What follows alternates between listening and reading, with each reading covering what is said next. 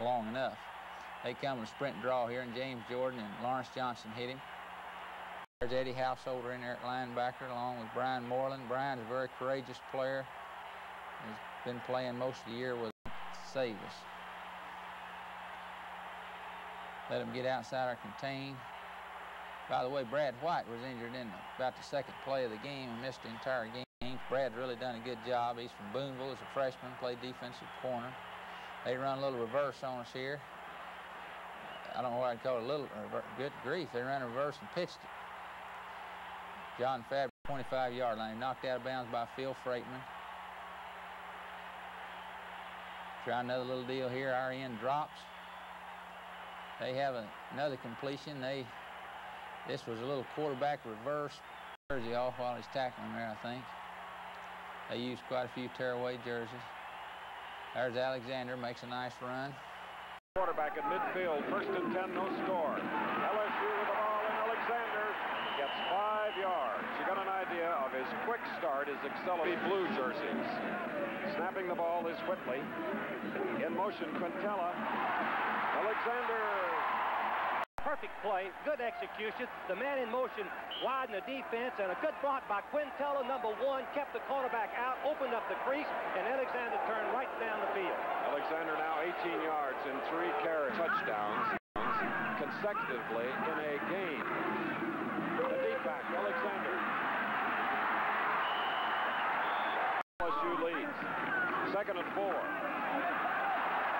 First down, Charlie Alexander. Counter play, and watch the power.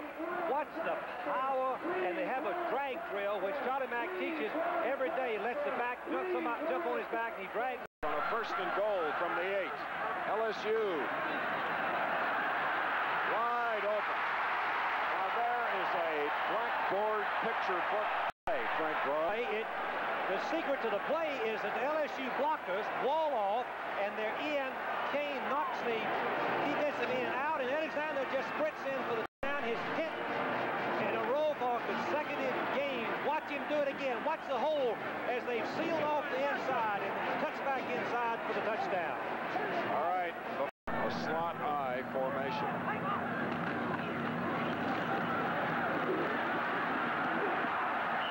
All right, on the 1st and 10, and there's a reverse.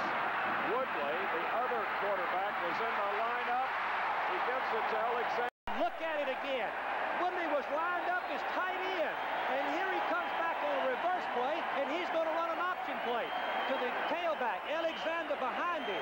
Reverse option with 2 quarterbacks, and finally he pitches when the halfback comes up.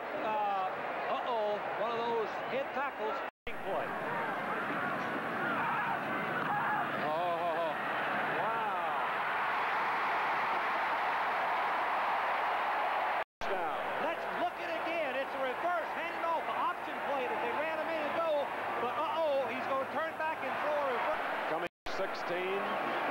So he misses his 3rd attempt today, but he kicked a 42-yard field goal.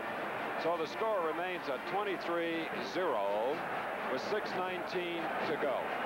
What a hectic afternoon. I hope you can sense it at home. The break is coming up. I'm running out of gas. Offensive play of the year, but it's a reverse to the second quarterback, and he turns and throws back on a reverse bootleg. Nothing. 14:36 left in the game. They're at their own 36. The quarterback is Woodley. Woodley to Alexander. Oh, he's gone over 100. He's got a 3rd touchdown of the day. The Heisman 3rd touchdown watch. And give credit to the blocking and the ball handling by Woodley as he pitches out on the option play. But watch him cut back against the grain. 9-2 speed. Here is the rest of the run.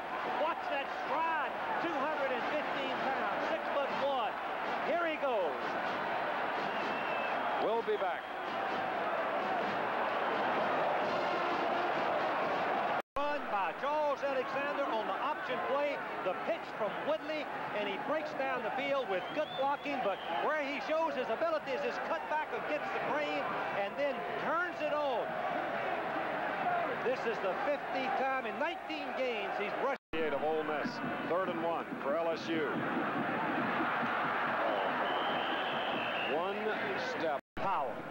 This is off-tackle play, and how would you like to be a defensive back at 150 pounds and meet this head-on right here with his body lean? Well, go low. Ole Miss from Elmer's